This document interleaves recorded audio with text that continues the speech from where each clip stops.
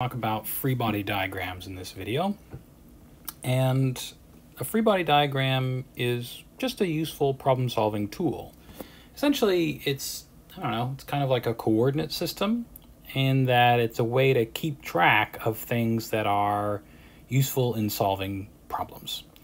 Now, it is quite distinct from coordinate systems in that what we're enumerating in a free body diagram are all of the forces acting on a single object, or perhaps a group of objects that we want to treat like a single object.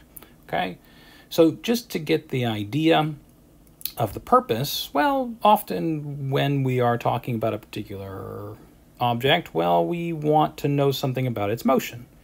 And to know something about its motion, we might want to know about its acceleration. And if we want to know about its acceleration, then we certainly need to know about the sum of all of the external forces acting on that object. Remember that this symbol right here is the sum of all the external forces acting on an object. So let's take, as an example, a raft being pulled across a river, all right?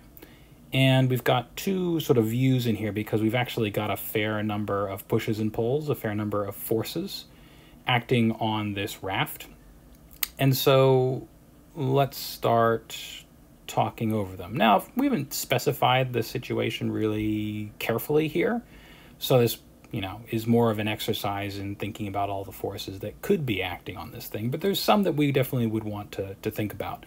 So, for example, we're saying it's being pulled across a river, and that could be from, either a boat with a tow line, or it could be from someone with a rope on the shore pulling it across, one of those things where they can shuttle a raft back and forth on a single loop of rope.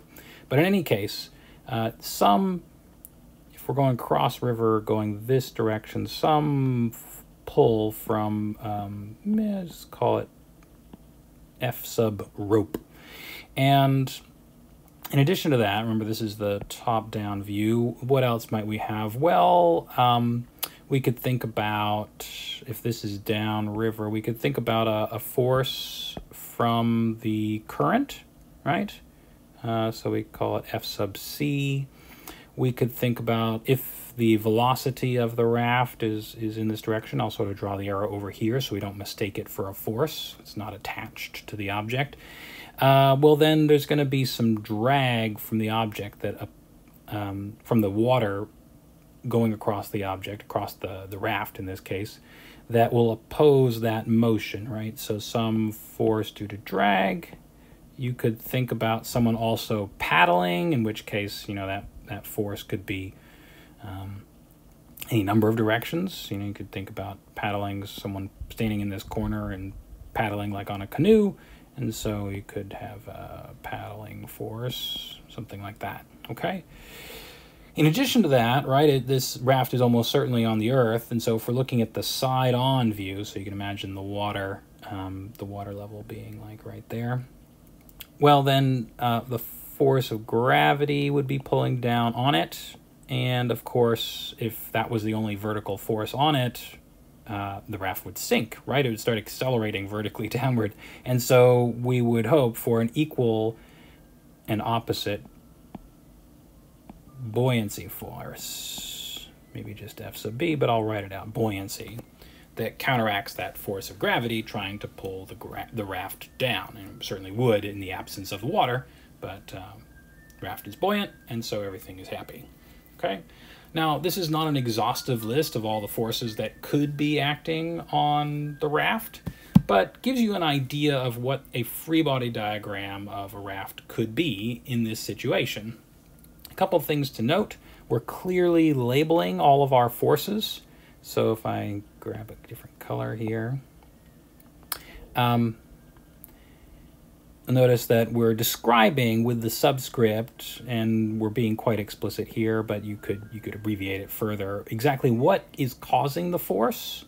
And we're also indicating the direction of the forces by putting, the tow rope in the direction that the rope is pulling and things like that.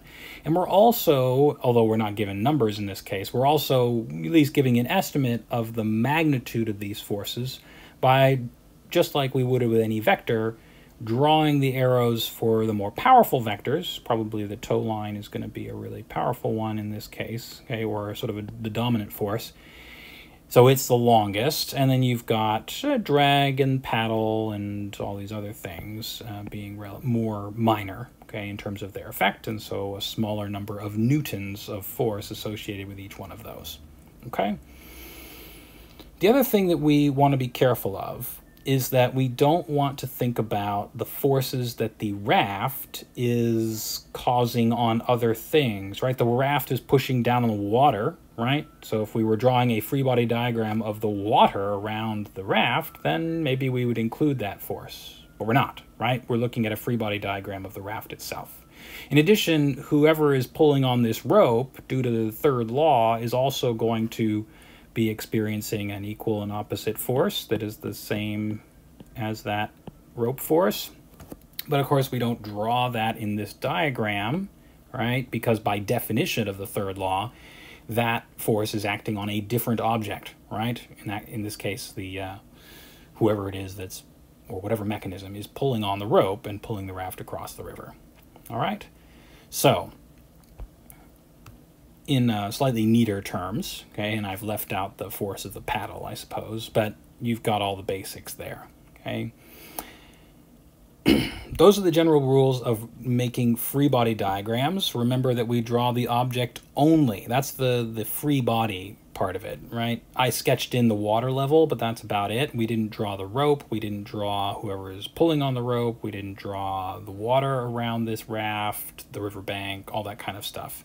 And it's not that I'm going to mark off points if you happen to include some context of the stuff that's around the raft or whatever object you're considering, but it does focus the mind on just what is acting on this object, this one right here, okay, when you just draw it by itself, sort of free-floating in space, okay? So the context is certainly important to know which forces are acting on this object, but once you get around to the free body diagram, this can sharpen and focus the mind. And then the other thing is we only draw the forces acting on this object, not the forces that this object is exerting on other things. Those would appear on those free body diagrams of those other things, but they shouldn't appear here because they won't affect the net force acting on this object, and thus its acceleration and its motion and all of these other things that we've studied somewhat already in this course. Okay, so that's a quick primer on the free body diagram. We'll come back pretty soon to talk a little bit about internal versus external forces. You notice me carefully saying that this object right here is the sum of all the external forces acting on an object. We'll talk a little bit about what's internal versus what's external next time. See you then.